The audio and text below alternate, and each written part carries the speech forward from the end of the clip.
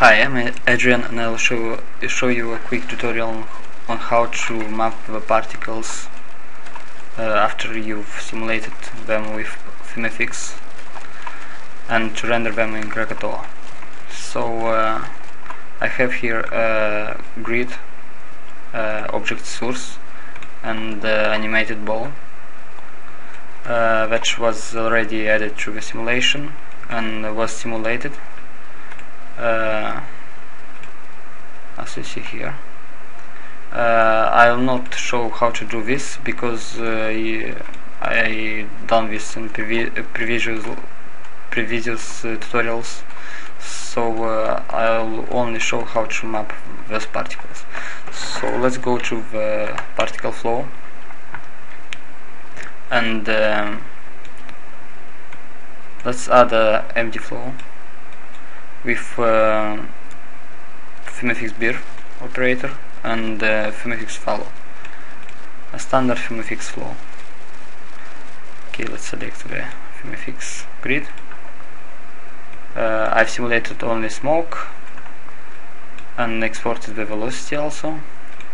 On Fumefx follow, select the grid and set the delete particles if out of grid. Now go to particle flow source 01 and set the quantity multiplier to 0.1 in viewport, so we don't see all the particles. Now in Fumefx bir set the rate to some big number. You can adjust this to your preference after you see what result you will have.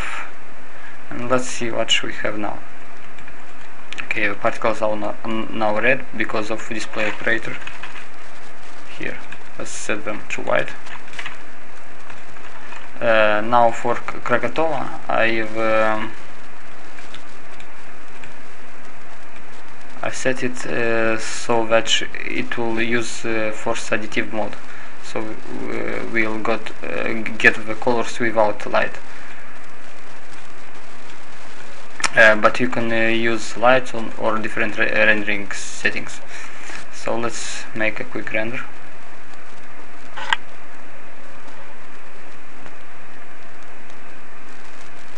Okay, now you can see the particles. So they are now white because they don't have any color information. So to give some color information, we'll apply a map because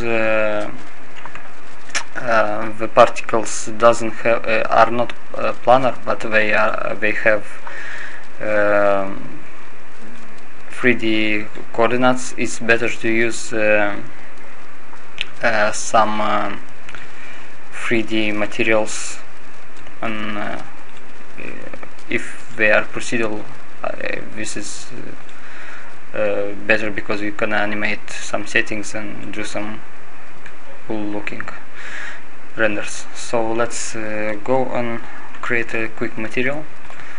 Select first slot, apply a cellular, for example, map, set the colors as you want, for example brown, division colors, blue, and this would be light blue. Okay, set this for now. Let's set the shell type to chips, and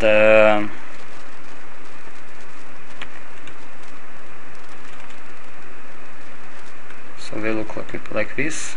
It's too bright. Let's try to play a little bit with the settings. Spread. Okay. Now it's looking better. Now let's apply them to particle flow. Go back to your particle flow view, and from operators, let's drag a mapping object. This will apply the mapping the texture coordinates on our particles based on some object. But if you don't select any object, I'm not sure, but I think it's using the emitter transformation matrix, so it will apply it based on the emitter. So for mapping you can choose from different options. If you have a static material, you can choose material static, or dynamic. We'll use in this case for animated maps. So let's assign our map to material dynamic and set it as instance. So all the changes that we'll make here will be reflected in material dynamics. Okay, so now because we want to animate this map, we will select the mapping object, and not just because we want to animate this map, but also we want that the particle coordinates will always be in world space. Will be sampled each frame, so we can see that map as a volumetric map, you know. So they will not sample the color at the first frame, but will and keep their color.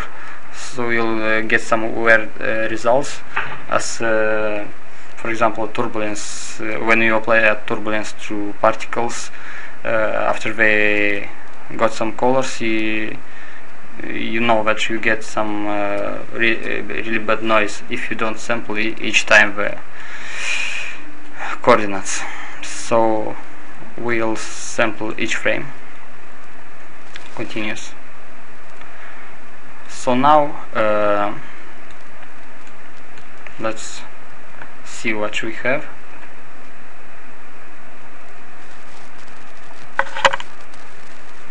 Okay,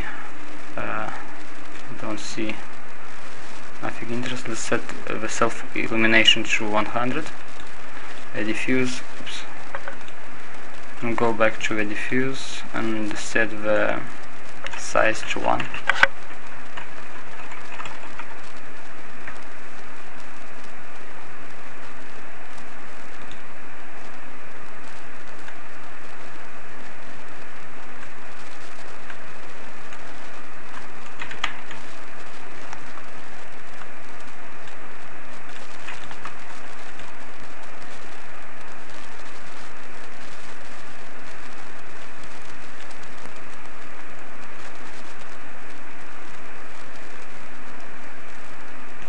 Okay, I've played a little bit with settings, so I got some the problem was in small size of the map. I've set it to 10, so it's looking good. The settings are the same in material dynamic, and mapping object is continuous, so nothing changes here. Okay, so now let's animate our particles, our mapping.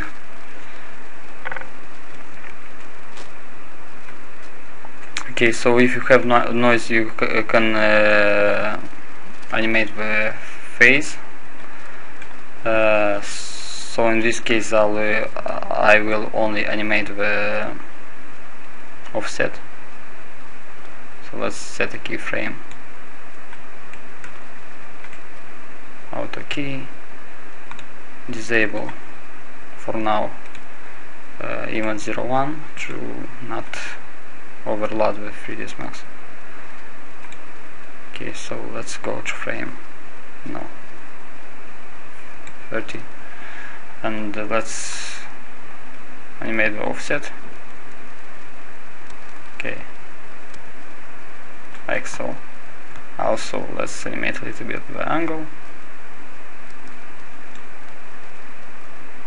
Okay, this one.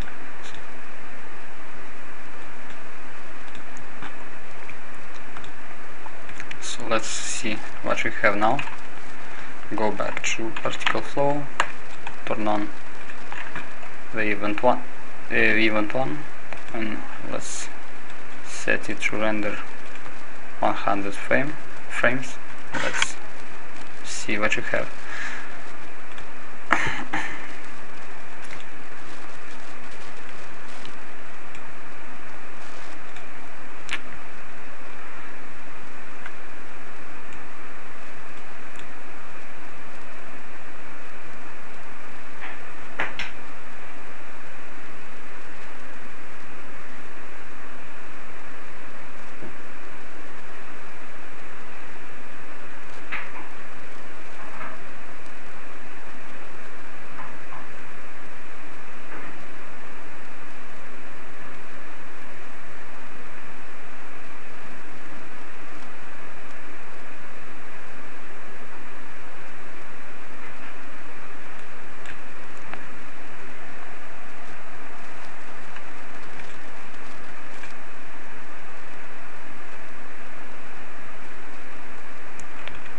Okay, so it's looking good. Let's, for example, render some frame just to see what we have. We'll have to wait a little bit for Fumefx to update. I will pause the video. Here is what we have. So all looking good, but for example, we want to mix it with the color information, color by age from previous